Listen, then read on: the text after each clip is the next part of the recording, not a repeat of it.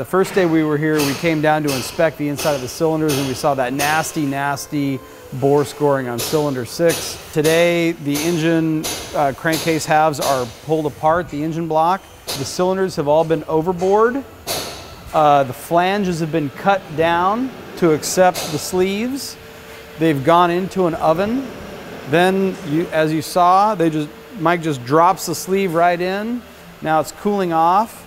The next step in the procedure is going to be to deck the block with this machine over here, then do a final bore to fit the piston, right, and then a honing on that machine over there, and then the crankcase will be done and finished. Then he'll assemble the lower end. Meanwhile, we should go check on Cisco and see how he's doing with the cylinder head. So Cisco has the cylinder heads off of our Carrera 4S. And tell us about these cylinder heads, Cisco.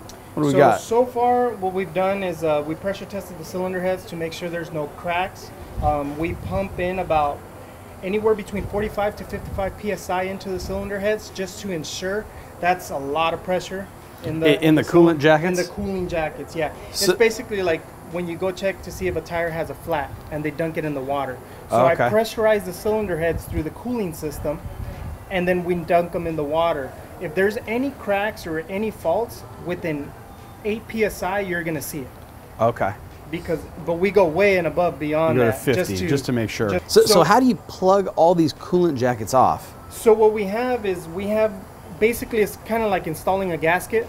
Okay. It's these plates that are made specifically for this, and they have a rubber seal, and so we set them on the machine the way it is right now, you know, and then we'll put the plate on top. The plate gets bolted down. Okay. And then we pick one hole where we can pump air through. Okay. Could you show us the plate that you used? Yeah. So he's removed all the valves. So if we look at so this is the piston side that we're looking at, and then this is the camshaft side, and you can see everything's removed, including the valve springs and everything. So where valve springs used to be, valve springs and valves, it's totally open down here. So it's fully exposed. So this is the actual plate that we use, and that's the rubber side. So then it gets set like that. Oh, cool. And then we pump the air through this hole. And so you just like clamp it on or something? Yes, it gets clamped on the machine. Awesome. And it's very simple, very basic, awesome, very simple, but it's very effective.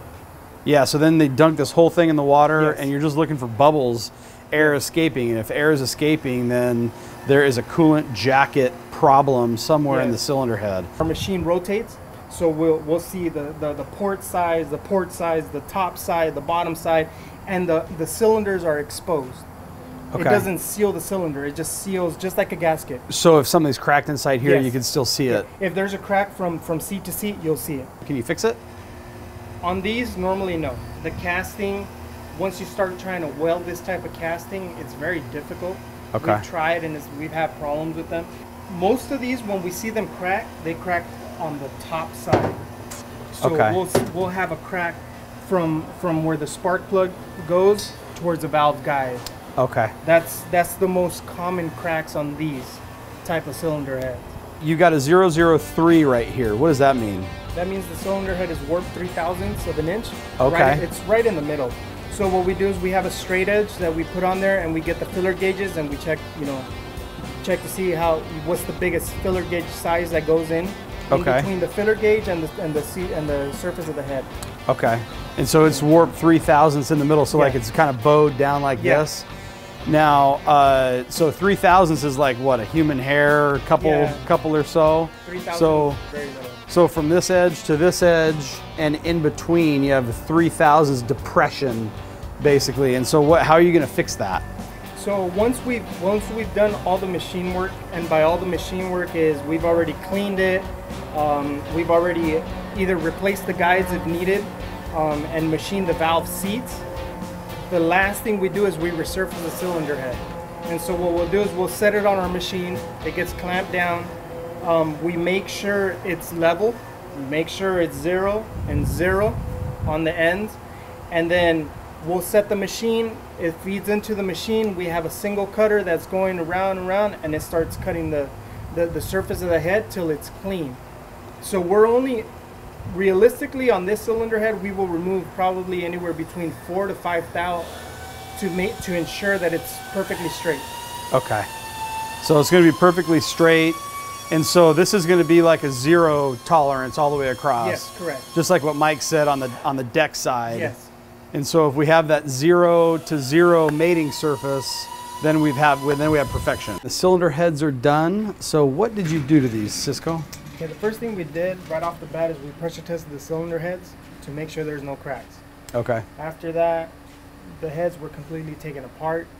We inspected everything and we found the exhaust valve guides to be wore out. So we went ahead and replaced those, got brand new ones. We decarbonized the cylinder head completely. We cleaned and we measured and we refaced the intake and exhaust valves. Everything was within specs. After you install the exhaust valve guides, they will tighten up a tad bit. So that's where we have this honing tool that we use. It has a honing stone, basically, you know, a smaller version of the other honing equipment that we have, and we'll give it the proper clearance that it's supposed to have. We have a pilot, a guide pilot that's already set to the size that it's supposed to be, and that's what we use for our clearance to ensure that it's where it has to be. And then after that, we reface the valve seats. Once that's done, the final machining step is to resurface the cylinder head. And that's why it's nice and smooth all the way across here. Yes. It's all shiny. Yes, it's to ensure that everything is straight, and once you set it on the new gasket, there's no warpage, there's nothing, it's flat. Once we got all that done, it gets cleaned again. You know, we throw it in our washer. It goes in our washer probably for like about 5 minutes or so, and then everything gets assembled at that point. You know, valves, new stem seals, and put the springs and keepers and retainers. Cool. So we reused all the valves. Yes. We reused all the springs. Yes. But the exhaust guides are replaced. Yes. And what's the fitment for the stem to guide fitment? The tolerance? 1.5. 1.5. So the guide is 1.5 bigger. Yes. Than to the stem of the valve. Than the stem of the valve. Okay. You hone each one to fit. Each one is done individually, one at a time. Okay. And like I said, we have a guide pilot that we use. That guide pilot, it's to the proper clearance it's supposed to have, you know, and we make sure there's no interference with that pilot. You know, you need to have that clearance. Is very important, because if not, you seize the valve. If you look down in here, what Cisco's talking about, you see that brass piece down in there? There's a brass piece, and then there's a steel stem sticking out. So the clearance between there is 0.0015 inch. So we're talking a very, very, very small amount. This machine is going to come across here and make this completely flat, each cylinder flat to the deck height, and times 3 on each side. Now, is there anything that you'll do to actually check this when it's done? I'll gauge it with that dial indicator. But basically, particularly doing a nice light cut at the end, you don't have any problem with it hopping or anything like that. Do you take off, like if you took 3 thou off that side, do you take 3 off this side just to make it even? About the same. Okay. You're within a thou or so. It doesn't have to be the same exactly. But there's no damage to the surface or anything. Usually there's a little distortion, particularly if you don't put sleeves in it. The freestanding cylinders will tend to lean a little bit sometimes. So you end up taking about that amount off. 3 to 5 is about the average. Okay. So it takes a real minimal amount off, and to get a pretty decent finish. And even when you're doing iron and aluminum, it usually comes out pretty good. When I use just the aluminum cutter on this, it looks like a mirror. It looks like glass. The engine on this one is already decked. The block is already decked. And when he's going to do a final bore on the cylinder, so the question becomes, what is the piston to cylinder clearance inside there? They run about 1 thou from the factory on the aluminum to aluminum. So the piston is 1,000th under? Yeah, that was smaller than the bore usually. Okay. Sometimes even just a couple of tenths from the factory. I want to give them a little more clearance.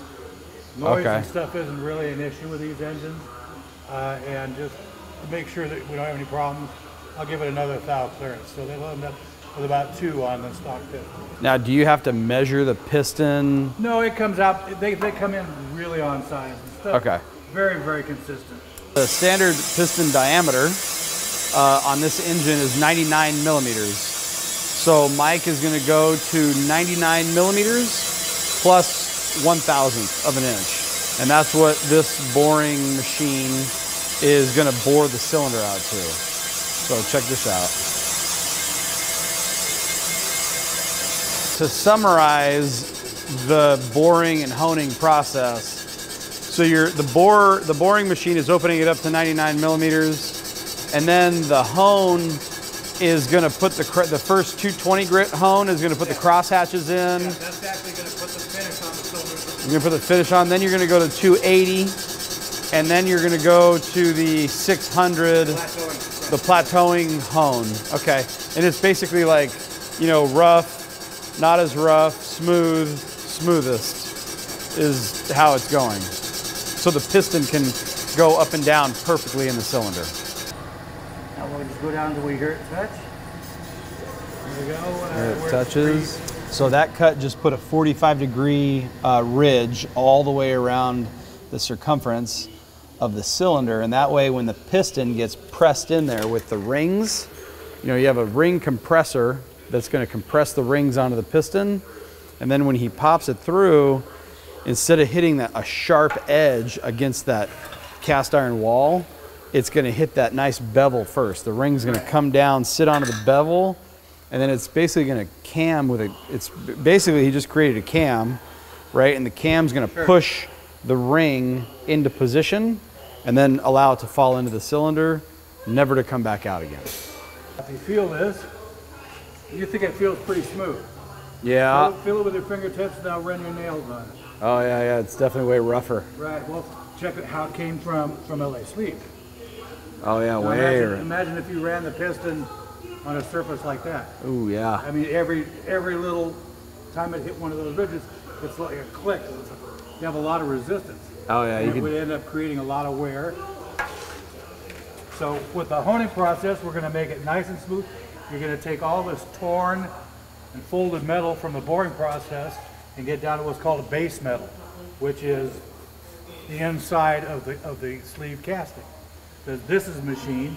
Now this is machined. It's machined a little better, but you want it smoother than that.